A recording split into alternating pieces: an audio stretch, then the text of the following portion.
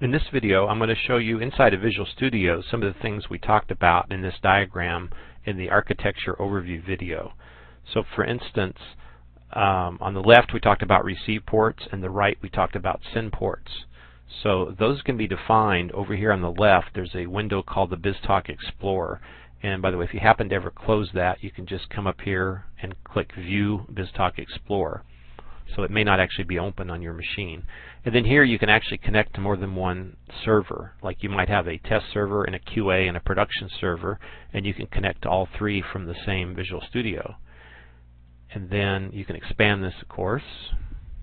Now you see you have assemblies, which are your DLLs, your orchestrations. Roles and parties have to do with BAS, Business Activity Services. Then you have your send port groups, your send ports, and your receive ports. So let's start by looking at a receive port, and you see here a list, and I'm trying to remember if I have one that has more than one receive location. I probably don't. Okay, I found one that I do. So I just basically expanded all these, and here's one called Receive Map Demo In, which you'll see how we build that and use it in many of the videos that are upcoming. This will be one of our basic receive ports for, I'd say, 75% of the examples that we will do. And so here you have a flat file receive location and an XML receive location. And so the reason those two have to be separate the reason is that there has to be a pipeline different for them. So first of all, let's click on the receive port. Now, if you click here properties, it's kind of worthless. It just takes you over here to the properties window, and there's only one property there.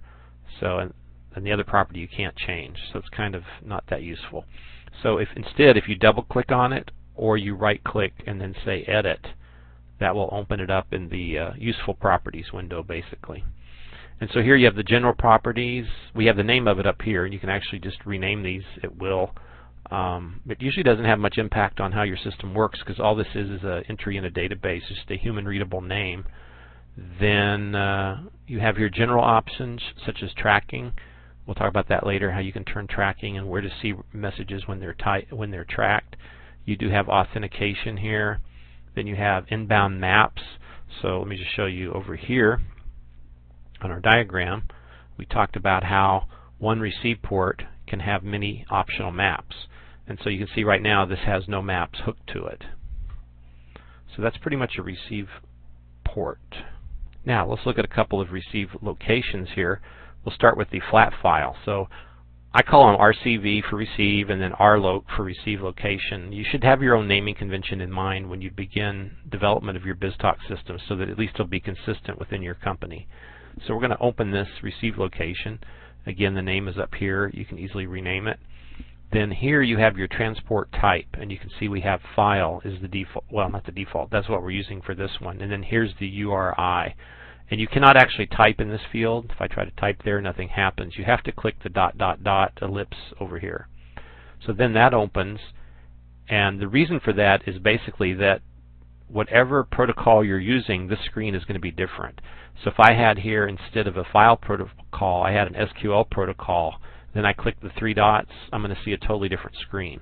So this screen is basically totally variable depending upon the protocol that you select. So here's the file protocol. It basically says, I want to watch this disk directory, and this is, I think it probably uses the file system watcher class, or it may actually do polling. I've never actually decided which one it does, but it more or less watches this directory, and when a star.txt file appears in that directory, it basically says, okay, I want to receive this into the BizTalk system. It publishes it to that message box database that we talked over here, and then it republishes it to all the different subscribers that are asking for those types of messages. Now, there's some other options on here, obviously, but I'm trying to give you the big picture right now in these first few videos. Then you have here a receive pipeline, and you see here's all the different pipelines on my system. So all the ones that come with Microsoft obviously start with Microsoft dot, and then you have the default pipeline, pass-through receive, and the default pipeline XML. In this case, let me back up. Let me actually cancel and reopen this.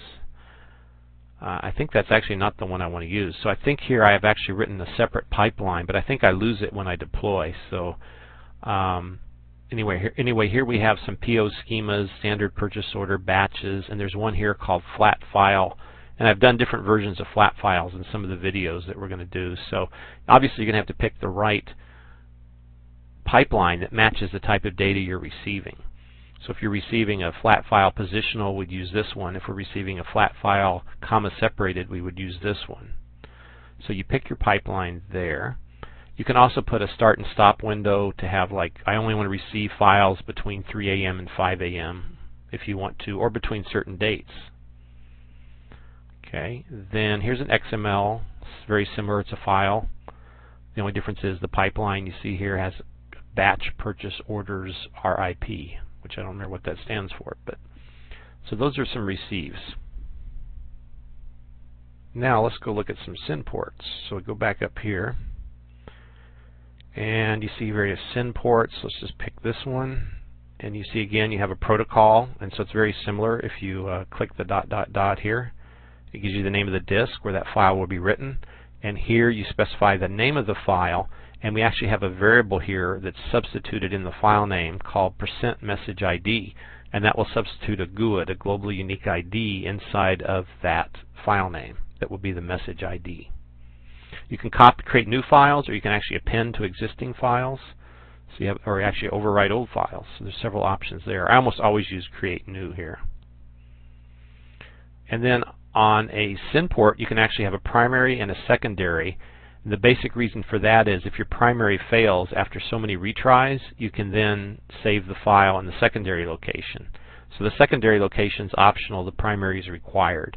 A common example would be if you're going to FTP to another company, and maybe you retry every 5 minutes and 6 times. So after 30 minutes, if the FTP doesn't work, you write the file to your own disk, and then you have someone have a business process of how to handle these exceptions. You have here other options like what kind of tracking you want to do. You can use certificates for encryption. There's your pipeline again. Well, not again, there's your pipeline. So on a SYN port, you also have pipelines just like you do on receive ports. This just happens to be the screen where they're specified. And so if you were mapping it back to a flat file, you would put a flat file pipeline here. And then here's your filters. And in this case, we actually have a filter here. It says, I only want to subscribe to message types equal purchase order. So message type is basically your schema name. We'll explain more about that later. And then you can have maps here that you can apply outbound. And then you're going to get a list of all the maps you've deployed, and you would pick these. And you could actually have several here in this list. So I really don't want those because that might mess me up. So I'm going to delete all these. And so that's a SYN port. Now we also have SYN port groups, which is basically, again, think of Outlook distribution list. And so here are all my SYN ports in this group. Like I want to take demo map out FTP, remove it, and then when I re-add it, so I can just come here and I can add again various other SYN ports. And so all the things in the list right here are all the SYN ports that I have not yet added. And again, I want to cancel that.